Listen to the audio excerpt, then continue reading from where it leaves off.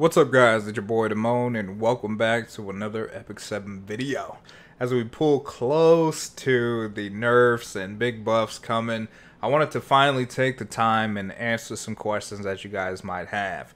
I'm going to be teaming up with a bunch of other content creators. A lot of the other content creators across the Epic 7 community are going to be covering their ML4s and 5s to kind of help give you guys perspective so you guys know exactly who to trade for, who not to trade for. And in terms of my part, we're going to be talking about Arbiter Vildred and Judge Kise. So if you guys are looking to kind of trade for, Arbiter or, Judge Kise, or if you guys are looking to maybe trade Arbiter, I'm going to give you guys some pointers and some tips as to what you guys really need to be cognizant of if you guys are looking to trade for either one of those. I'm going to go over builds, strategies, pitfalls that you could get yourself into if you're not prepared, and overall just help get you guys in a better position. So if you guys do opt to go for these two heroes, specifically Judge and Arbiter, you guys can start off on the right foot. So without further ado guys, let's go ahead and dive on in. Alright guys, so first up we're looking at Arbiter Vildred. Now when we look at Arbiter Vildred, there's a couple of things that stand out. Obviously as an AoE attack, that when he attacks all enemies, he decreases hit chance. And for those of you guys who don't understand what hit chance is, it just basically increases the enemy's chance to miss. So if they do miss, you receive less damage. Now, as you attack with Arbiter Vildred, he's going to generate focus. And when the focus is full, he's going to deal increased damage with the skill 3, and that's when you see all the dragons and stuff come out. Also, the cool thing that makes Arbiter Vildred a really solid farmer, if you guys are lacking a farmer, is that if he kills any enemy at all with his skill 3, the cooldown on his skill 3 is not reset. So if you guys ever see me farming or making 6 stars, I like to use Arbiter because, I never pulled regular Vildred. So Arbiter will just go, clear a wave, it'll reset his third. As soon as you start the next wave, he'll use his third again. And it's really consistent, it's super nice. But to be honest, I know you guys are not excited about his skill 3 per se, as much as you guys are probably excited about his skill 2. Now when we look at his skill 2, after receiving lethal damage, caster regenerates to 100% health, 100% combat readiness, so he's granted a turn instantly, and then increased attack. But the increased attack, as you guys all know, or if you don't know, is going away when the nerf comes. Not only that, when he dies, it resets his skill cooldown of his skill 3. So let's say you use the skill 3, you died, you come back to life, then your skill 3 is reset and you can use the skill 3 again. I know that there's a lot of people out there, and I'm just going to go ahead and say this, a lot of people out there, I've been asked a lot if they should trade their Arbiter Vildred. And to be quite frank with you guys, Arbiter Vildred is probably one of the easiest, if not the easiest, ML5s to build in the game. Why? Because he doesn't really take a lot of thought when you put him into a team composition. Because with his skill 2, if he dies, he's going to get a turn. And he's going to use the skill 3. Now the problem with Arbiter before pre-buff was that his multipliers were really low. So he didn't really deal damage at all, right? So then what they did was they increased the amount of damage that he dealt, right, by like 30% all the way across the board, and they added an attack buff. So now, even though they're taking away the attack buff, it's kind of no big deal because he still deals the increased damage, so he's not losing the increased damage.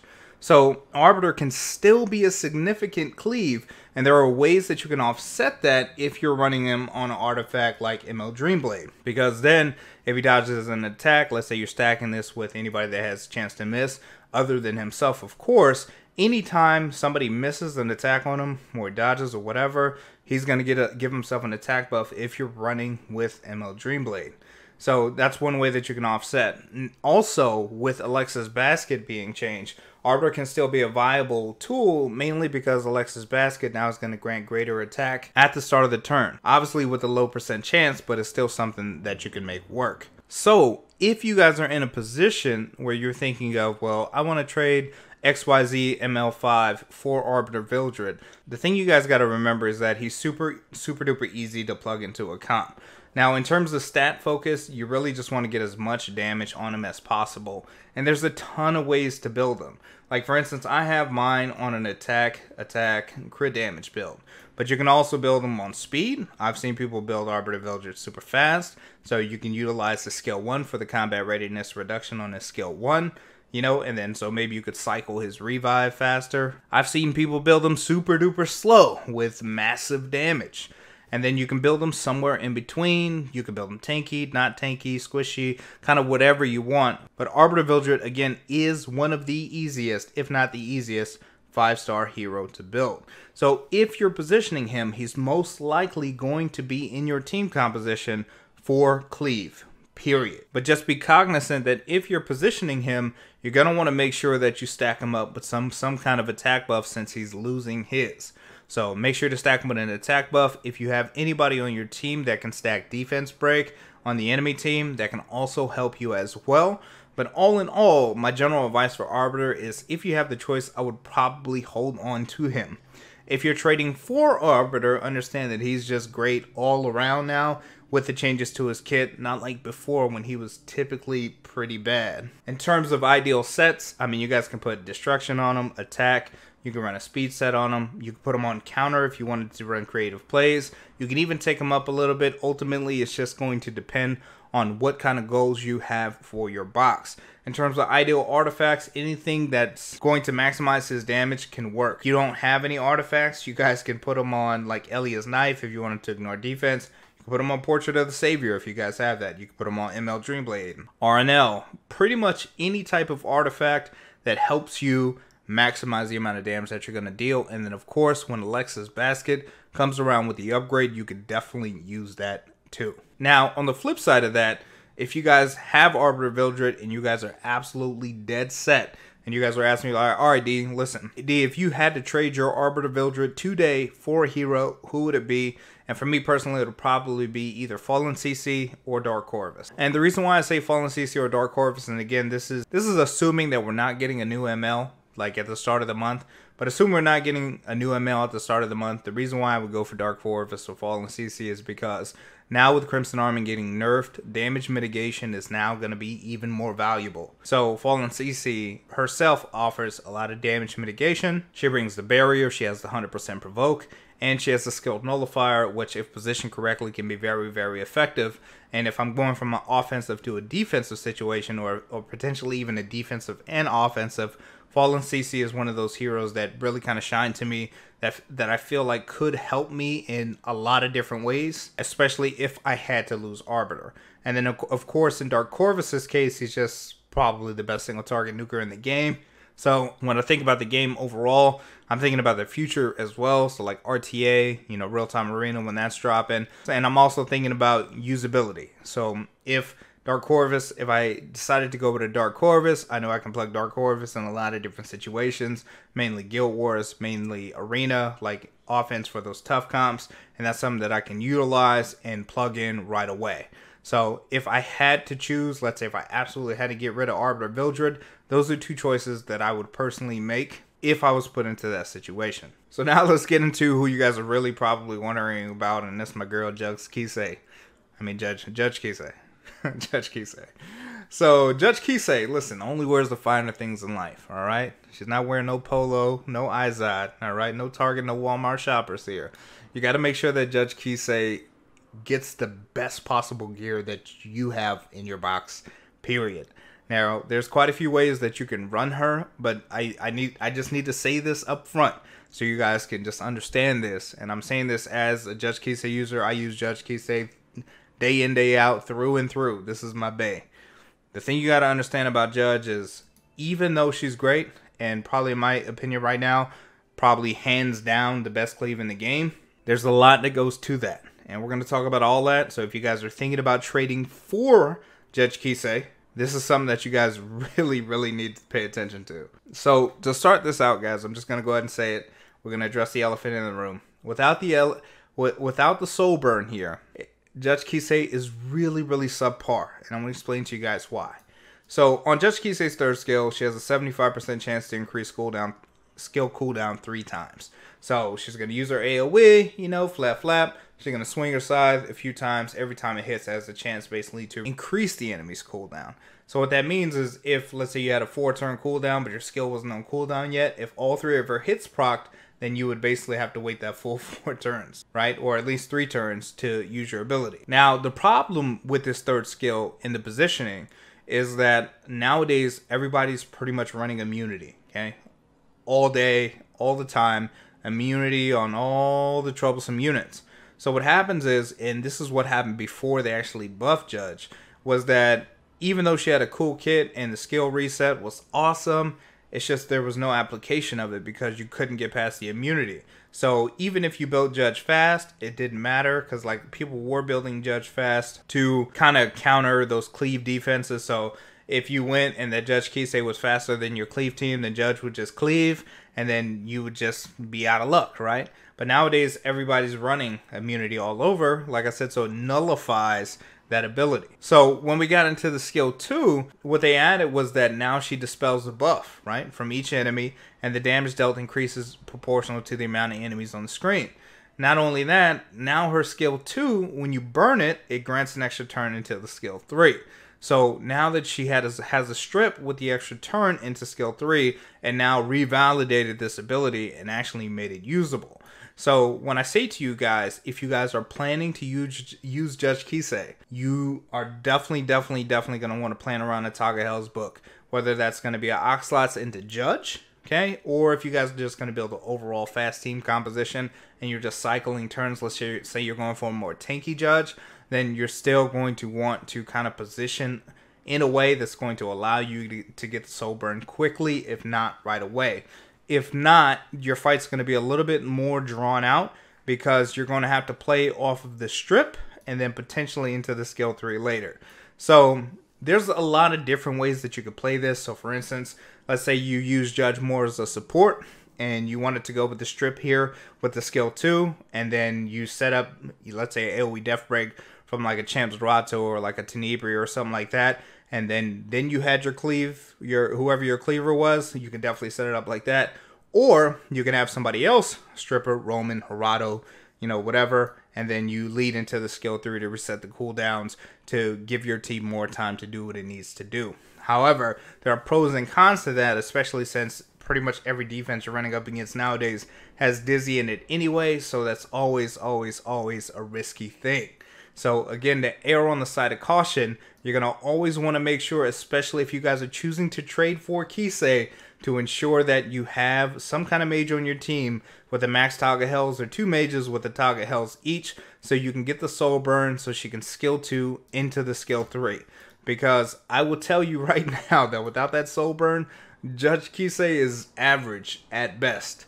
Even though she has literally one of the highest multipliers in the game for her skill 2, and for those of you guys who are watching me climb arena when it's, you know, at the end of the week and it's time to go for legend, like, she hits hard, but you need a lot to go with that. Now, in terms of her skill 1, she attacks with the size with 50% chance to decrease defense if you guys max this out, which is cool. And if you guys are wondering if Kise has any plausibility in PvE, sometimes I use her for Hell or Hakan, and I also use her for A11. Okay, so I use her and Seaside Balloon in my A11 comp, so you got some usability here. And then another thing to keep in mind is that her 3rd skill does reset boss cooldowns. If you guys are in a situation where you need to reset a boss cooldown, you can use this skill 3 to buy your team more time. Now, in terms of gear and stats, it's ultimately going to depend on how you want to build your Judge. But regardless of how you build your Judge, there's some key things. If you're looking for damage, you're definitely going to want as much attack power as possible, as much crit rate as possible, and as much crit damage as possible. And now, what you guys are seeing here is that I also got some effectiveness here, just mainly because I want to give myself the highest possible chance for that strip on the skill 2 to land.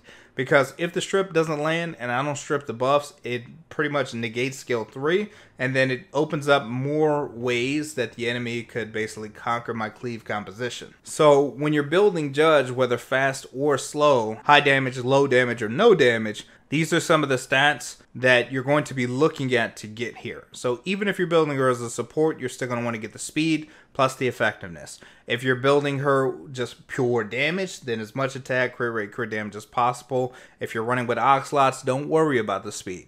If you're not running with Oxlots and you're speed tuning a team, let's say you're running other CR pushers like, you know, Ruzid, Rose, Biken, whoever, then you're going to want to make sure that you speed tune. You'll still get the stats, but you want to make sure that your Judge Kise is speed tuned in a way that's going to allow her to get the burn, strip, reset, and position the rest of your team. Judge Kise easily right now is one of the best heroes in the game, you know, in terms of cleave, especially if you guys are tired of doing slow offenses, or if you guys have been sitting on that Oxlots for a long period of time and you guys needed a cleaver, and then once they announced the bail and Arbiter nerfs or whatever, you're like, yo, I'm getting Judge Kise. But I just want you guys to be cognizant, be super duper aware that Judge Kise does take a little bit of effort and time to be set up. And then another thing too, guys, is if you guys are opting for Judge Kise for damage, she needs Molagora. So if you guys are prepping to swap for Judge, I need you guys to make sure that you got 48 Molagora ready to go, because she needs them.